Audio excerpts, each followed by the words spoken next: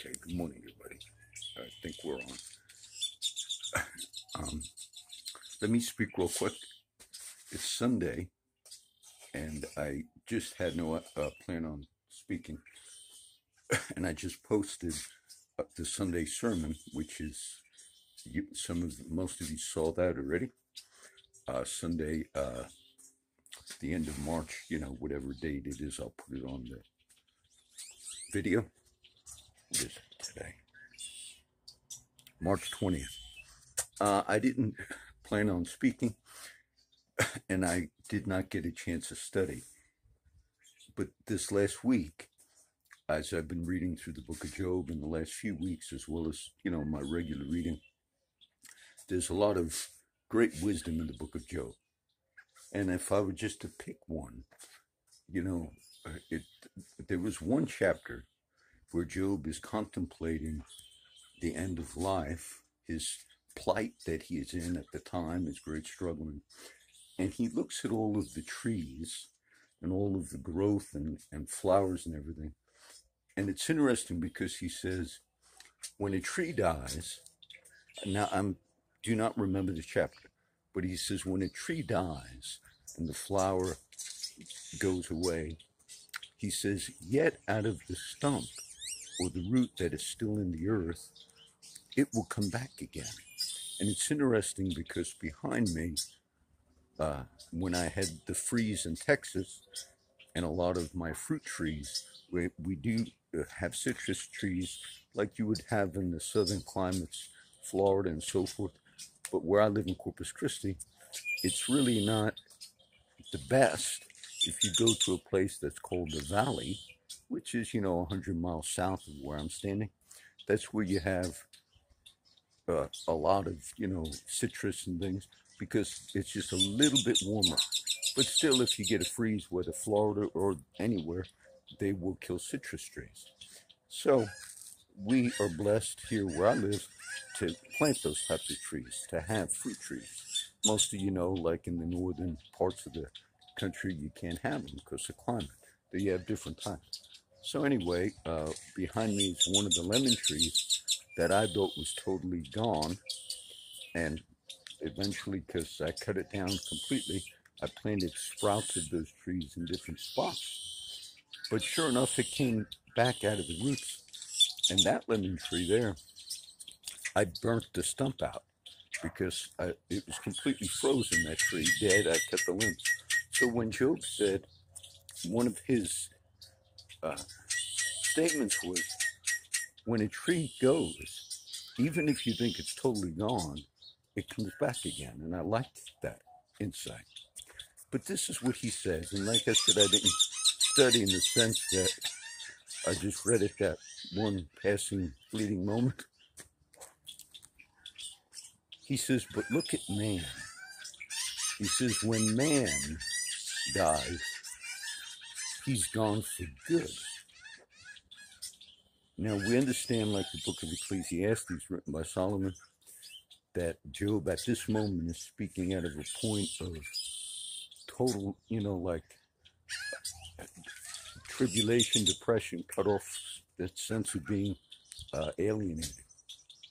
But the statement he makes is prophetic, though, because he says, when man dies, he's gone for good.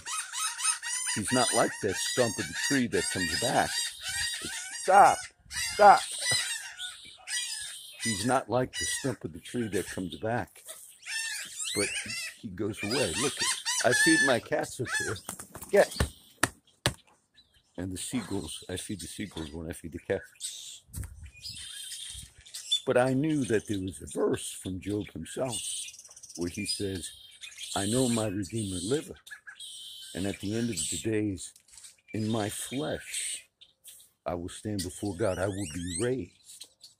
Now, I knew that scripture was going to come up later in the book of Job. And it's, I believe, Job 19, which I am not at yet. But the statement that he said, when man dies, he doesn't come back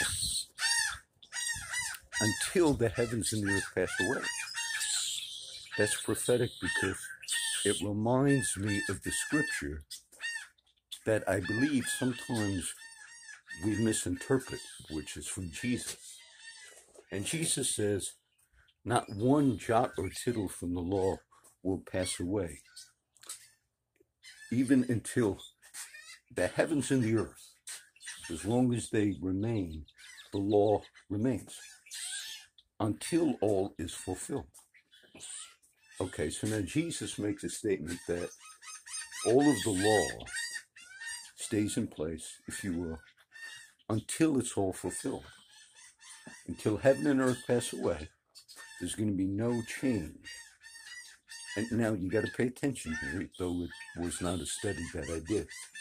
It's the same sense I had from the words of Job. Because Job was correct when he said, man stays in the ground. As long as the heavens and the earth remain, his body's in that grave.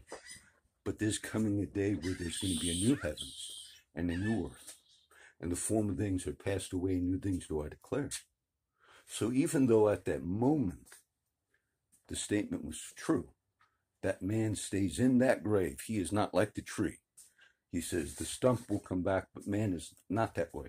He says as long as the heavens remain, he stays in. But you understand, there's a day when there's going to be a new heavens and a new earth, Isaiah the prophet says. And so like that scripture in the gospel, when Jesus says, verily I say unto you, not one jot or tittle of the law, not one point of the law is going to pass away until all is fulfilled. And it's very important to understand that Jesus actually says he fulfilled all the law. And so in the understanding of the great Christian theologians and scholars and teachers, that scripture is difficult at times because they say Paul's writings in Galatians and Romans are very clear that the believer, if you will, is not under the law.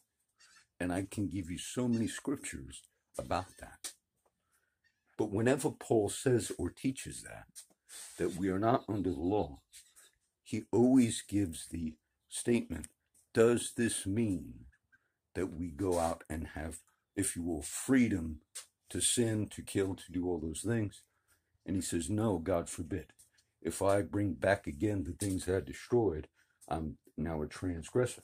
Meaning in Christ, the law is fulfilled. We are free in grace. But we are free in grace to walk in that fullness of God. The fulfillment, the singular commandment, love the Lord your God with all your heart, soul, mind, and mind. Love your neighbor as yourself.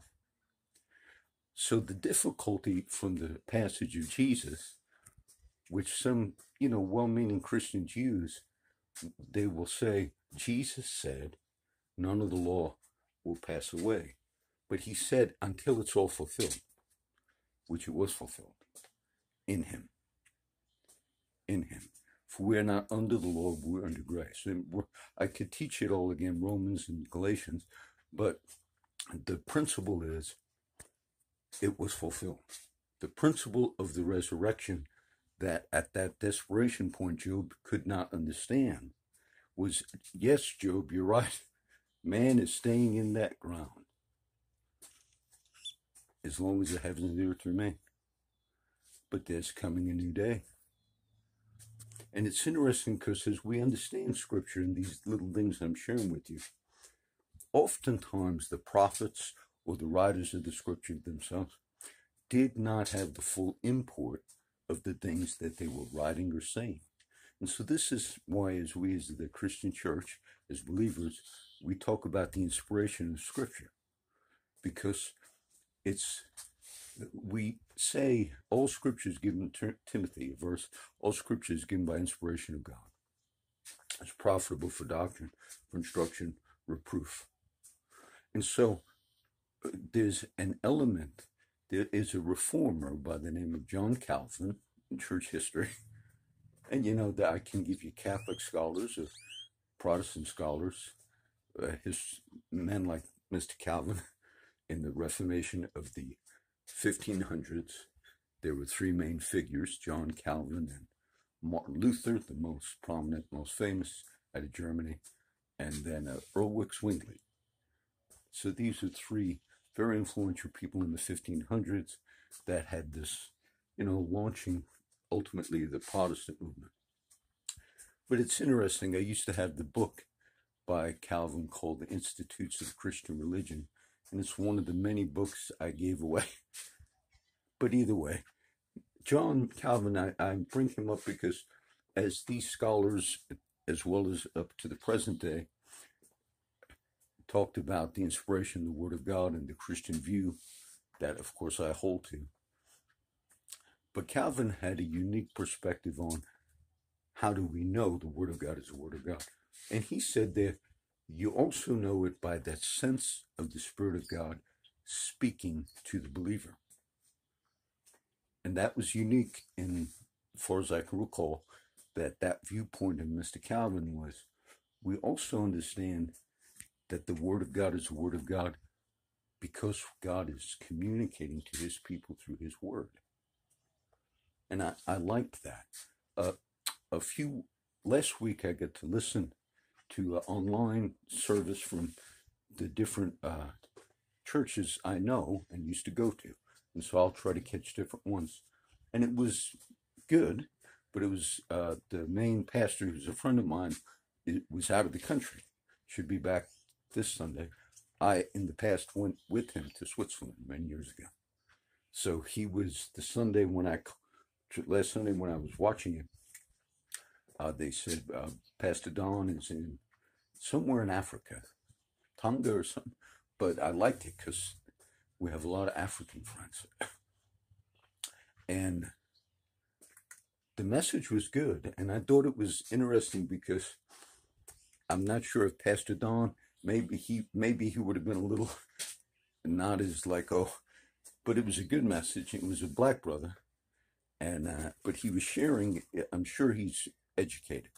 And so he was talking about the differences in the Gospels.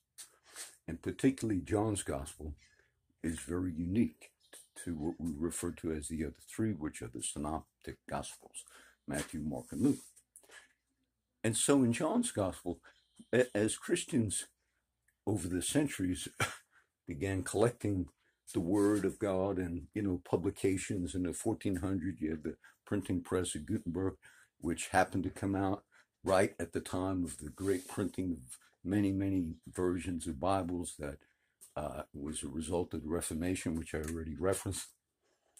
So this good brother, as he was preaching, I didn't get to hear the whole message because one of my homeless friends came by.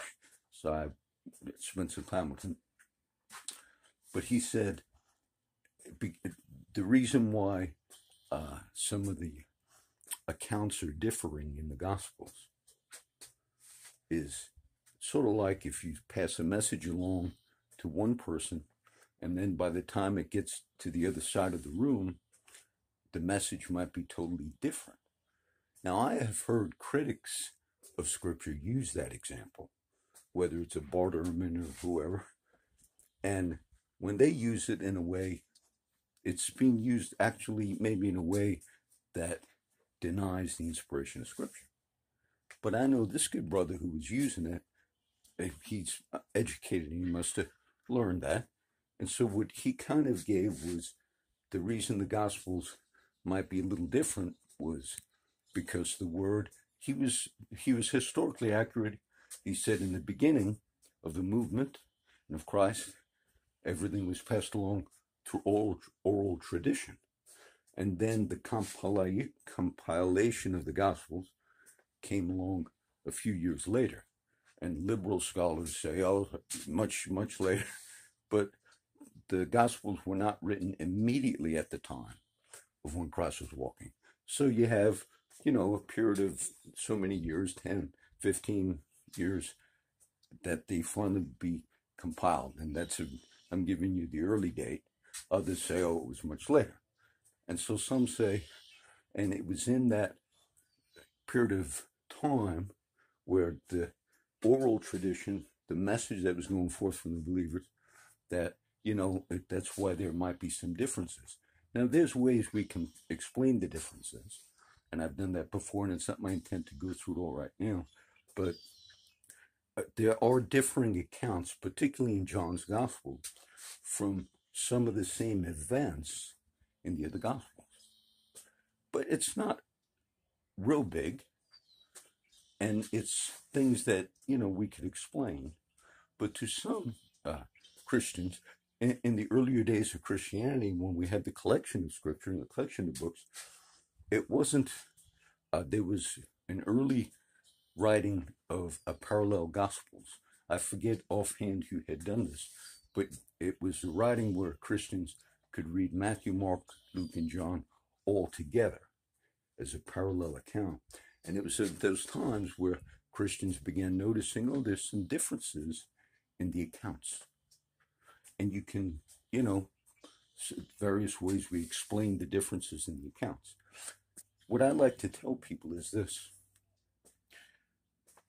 The Old Testament, we're talking a little bit about the law and the fulfillment of law in Christ. But the Old Testament and the collection of the books of the Old Testament, and then in the history, I didn't study recently, but in the history of the collecting of the Old Testament books, the Jewish people, under the reign of the time of Alexander the Great, and in the rise of the Greek Empire, you had a collection of the books that were put together from the Old Testament, which was Hebrew, and they came into a Greek translation, and it was called the Septuagint. So the Septuagint was a translation of the Hebrew Old Testament into Greek. And this came about, this history is not covered in the Protestant Bible, but some of this history is covered in the Catholic Bible, which we refer to in the books that are called the Apocrypha, the apocryphal books. And that's that period of time in the Protestant Bible. The Old Testament ends with the prophet Malachi. And of course, the New Testament begins with Matthew. But in the Catholic Bible, you have an insertion of the books that are called the Apocrypha.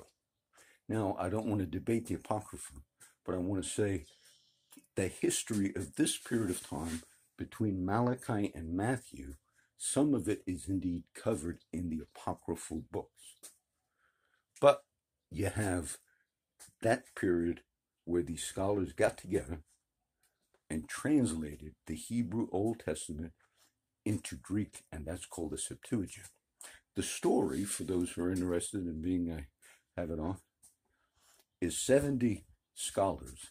And it varies. It's either 70, some I think say 72, but it's where the term actually, I think, Septuagint comes from.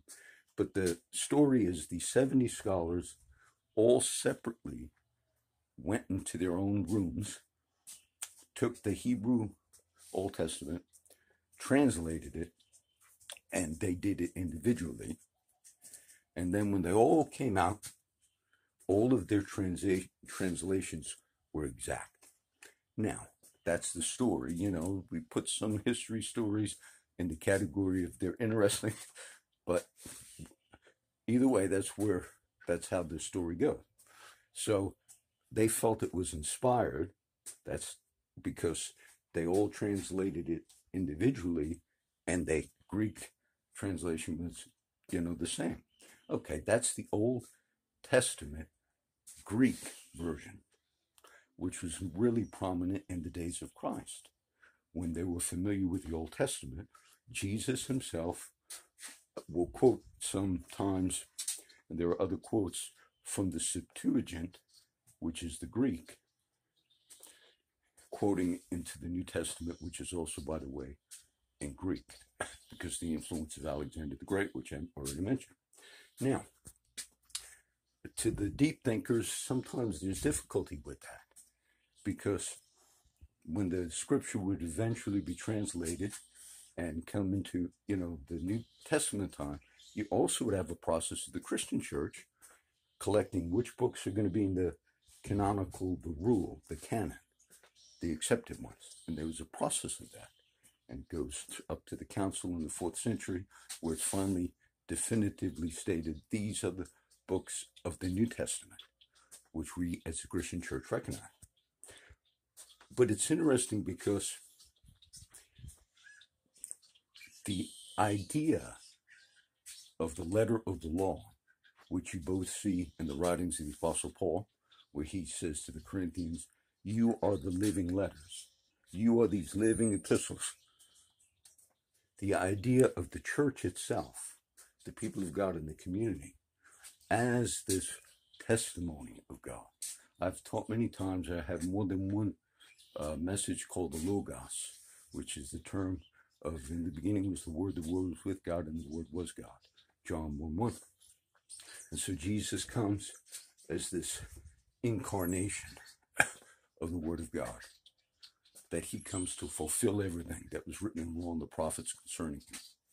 And so it's actualized, lived out, fulfilled, the Word made flesh and dwelt among us. And we behold his glory, the glory is the only begotten of the Father. So now, the sense of the New Testament and the appearing of Christ and the wonderful work of redemption was not dependent upon every jot and tittle. Okay? The law and the Old Testament, and then eventually a legalistic mindset and problem that Paul deals with in Romans and Galatians, was almost an obsession with the exact dot and tittle of the law. We have what's called the scribes, which when the earlier translations of scripture were made, and you didn't have what we have in our day, but you'd have each one writing down by hand. Even the translation I mentioned called the Septuagint, writing down by hand every line, every letter. I have to do physical writing at times with all my catalogs that I do for posts and videos. But when I can copy a lot, right off of the flash drive, a particular way I copy, make sheets of copies, I have the dates exactly right because I copied them. But it is still necessary for me to put a name, a title, and a date by hand on this video today I'll be making. I got to do it that way. But I'll notice at times I might get it wrong. If it's copied right off the flash drive, right from the computer, making catalog, it's more precise. So the scribes were very meticulous at this Bible, Old Testament, when they were, translating these things. And if they found a mistake on one of the pages, as they were meticulously writing copies, and also many of the copies of the New Testament in the first century, that's how they were doing it, on different types of things, papyrus and stuff. But if they found a mistake in one of the pages or whatever, as you're going along, they'd have to throw out the whole thing and start over. Best of my recollection, that's how they did it. Because they said, oh, we got off here, we might be off somewhere else. And at times when I'm making catalogs, and I had so many 1,000, 2,000, whatever videos, and I noticed at times I got the number 350 wrong. And then everyone after that is numbered wrong. So I didn't catch it in time. But now, the breaking into the kingdom, our dependence on God, we are the living epistles, was going to be and is indeed a different community. It's this community of God that is not, if you will, hung up on the letter of the law. That if you could find some type of perceived mistake, which critics look for, if we can find something differing in the Gospel of John, which indeed some of the accounts are different, some of the critics say, therefore, it's all fake. It's all phony. And I usually, and will respond now and say, we have this living testimony of the historical reality of Christ. None of that is fake. The witnesses that witness to the resurrection and their testimonies, not only in Scripture, but in the historical documents of the first century. You have the original, I can do a whole apologetic on it, but you have this reality of the appearance of Christ, the testimony of his resurrection and ascension, not just in Scripture, but in other documents. And what this shows to us as Christian churches, we are believing God's word and we hold to his word. But we are not like the scribes who said, we are so obsessed with every line, jot, and tittle that if there is a mistake, if you will, then none of it is true. That's what the critics do. That's why I found it a little interesting when that brother I referenced already kind of said, the way we account for the differences in the Gospels is one person shared something to somebody else, and by the time it got to the other, there's some understanding of that. But what I like to see is this. God wants our faith as the church to not be. It's in God. It's in what he has done. We have faith in the word of God. But the book itself is proclaiming the living Christ. Okay? The testimony of Scripture itself, it's the spirit of prophecy. It's God revealing himself to us. And when we read the word of God, it's God's word. It's God's communication to us, like Calvin has said. Now, putting it all together, because there's no point on me speaking, that insight from Job, when he was observing the trees, he said something true. But when he said that true thing, he didn't know how true it was.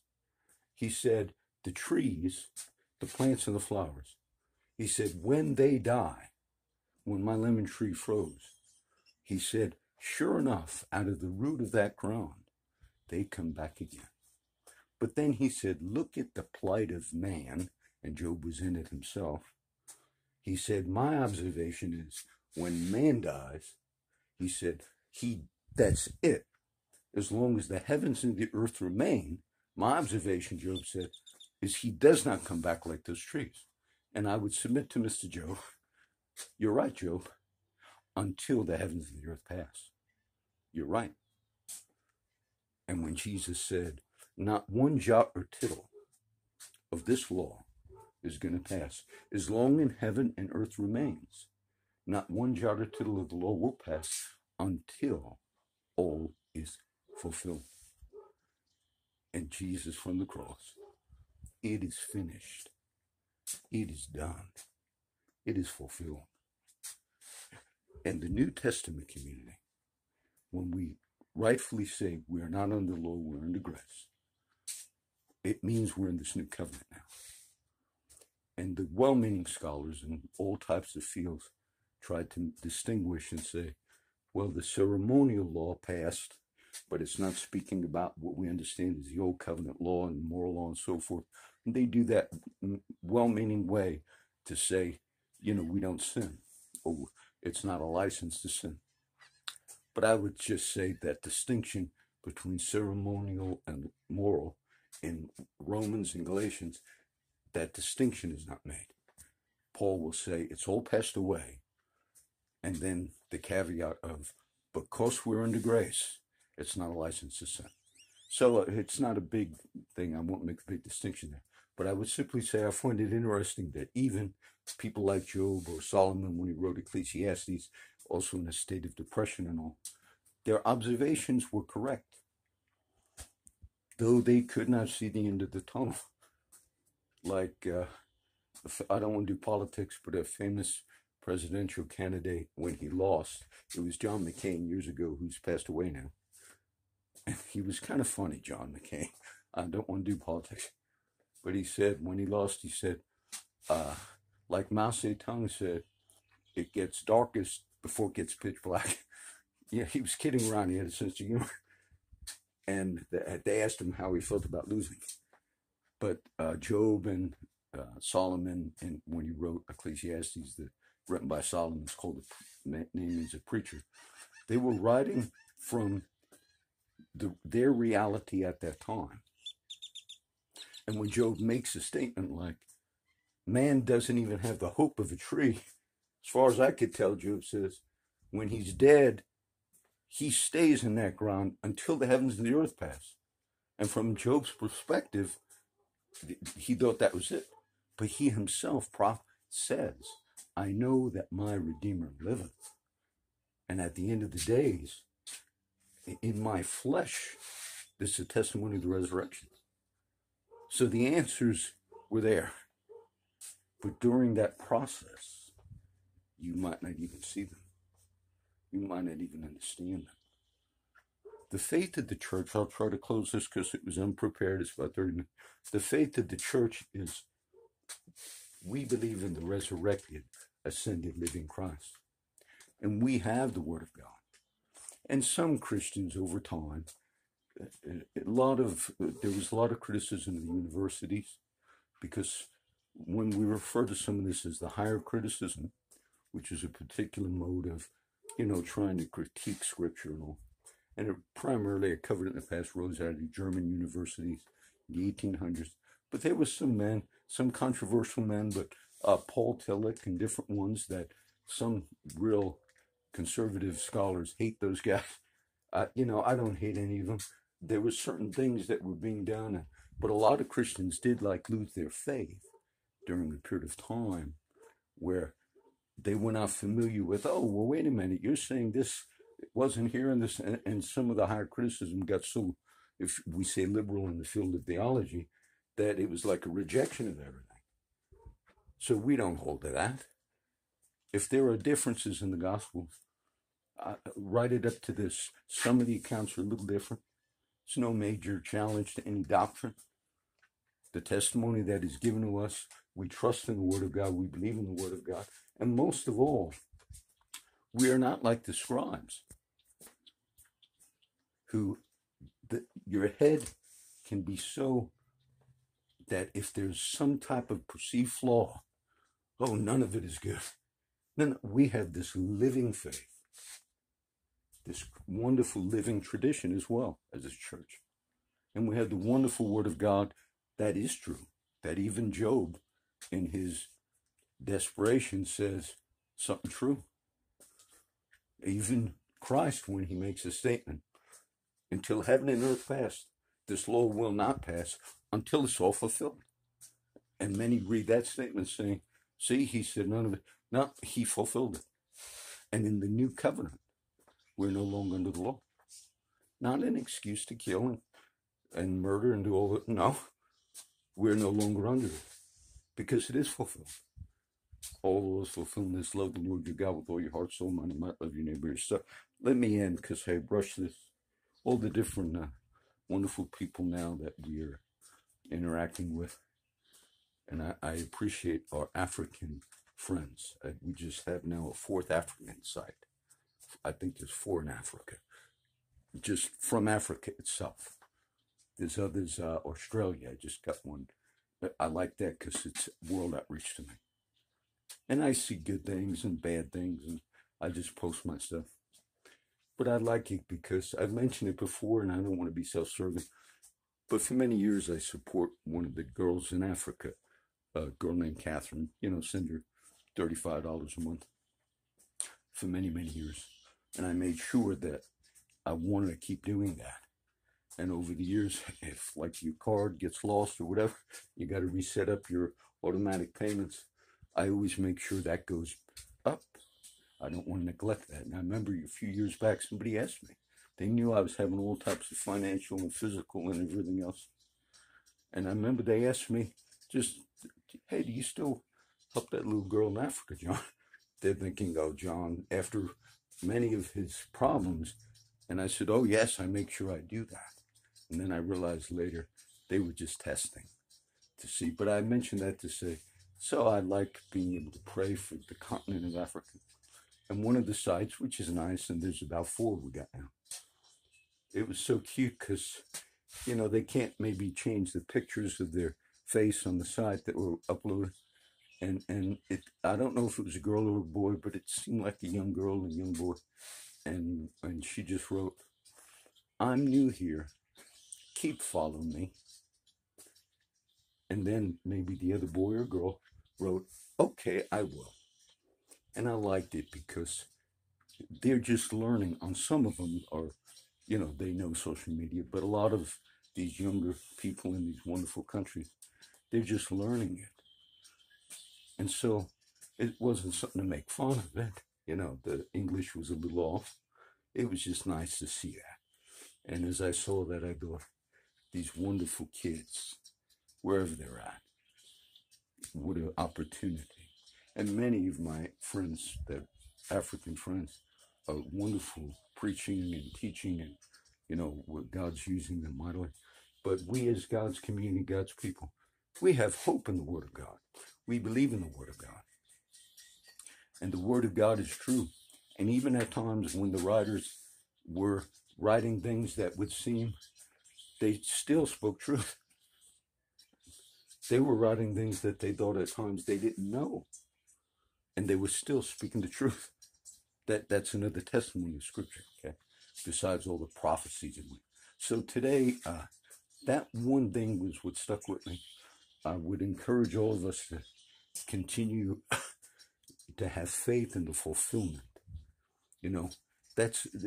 We're all heading, if you will, towards the fulfillment of all the things that God has for you, for me, for our lives. And so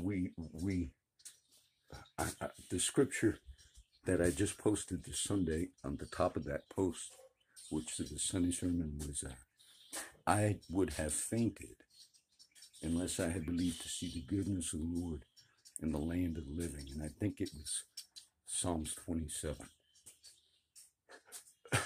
I would have fainted unless I had believed to see the goodness of the Lord. And Job, when he made that statement, he was at that place of, fainting, if you will. But he knew that his Redeemer lived. And at the end of the days, he was going to stand, he was going to be raised. As I look at some of these pictures around me from New Jersey, New York, and all these places, and friends who have died now. I have one here, it's so interesting. I just looked at it, before, but the other day. It'd be hard to show you, but as I was walking up there for all those years, there's this old Jewish cemetery right where I grew up, and it's in a town called Fairview, New Jersey. Look, I have a lot of friends, it's still in that area. So one day I said, let me walk through that cemetery, besides the one where my sister was buried, called Fairview Cemetery. And on one of those walks, there's the Jewish people, I can't do it all now, but they have a tradition of putting the stones on top of the gravestone. And it's a particular tradition. It comes from certain scriptures. So as you walk through a Jewish cemetery, you will see these stones, not in a way that's like graffiti or anything, just sitting on top of the other headstones. So I put one, if you can see, I put one on the top. Let's see, because I hate to turn these around. I put one on the top. Oh, I don't know how to do this. If you look right there, I put a stone on the top of that. Okay, great stone. Just I thought they don't. That's just the saying North Bergen Cemetery, Mount. Let's see, Temple Beth Abraham, North Bergen, New Jersey. I said I'll put one on top of there because that's not a person's site. Now whether they left it there or not, I don't know. But it's interesting. I was looking at it one day, and I said, that's a testimony in a sense. How long do things last?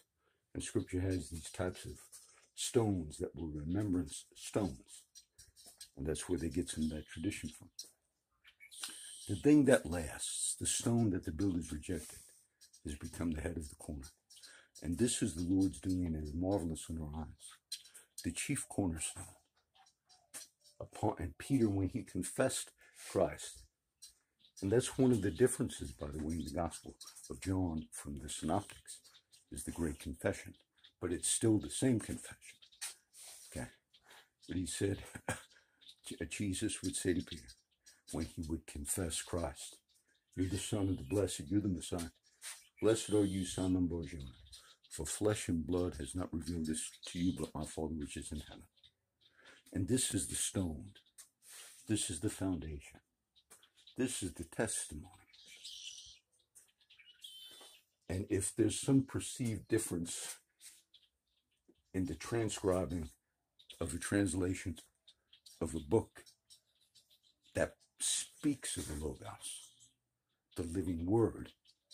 The living Word himself, the Spirit of God himself, gives testimony to the person that the book is speaking of. It's a transcendent incarnation of the Word became flesh and dwelt among us. And as much as we reverence the Word in the Scripture, there's only one physical thing on the earth where God's Spirit is actually residing in, and that's the church. That's the people of God. The Word of God is anointed. The Word of God speaks to us through the Spirit of God. But God is living inside the people of God, the church. We are the temple of God, all of us, the believers. And so I do find at times we need to be reminded that God is inside of us. Christ in you, the hope of glory. Okay, let me end with prayer. Hopefully you want to glean something out of this. This is how, I've done all these years with no intent on having to do. Really, I don't need to make any more of these. But I pray a blessing, Father. Thank you for all of our friends. I pray you bless them today. I pray that insight, it only comes from God. So I pray that we would turn to God, that we would see that the testimony would go forth in all the earth. I pray for you to strengthen the people of God, that we would be witnesses, the great witnesses of the resurrection. Jesus said to us, Father, go into all the world, preach the gospel to every creature. And so let that testimony that Jesus died, was buried, and rose again for everybody, let that word go forth in Jesus' name. Amen. Gotta learn how to shut this.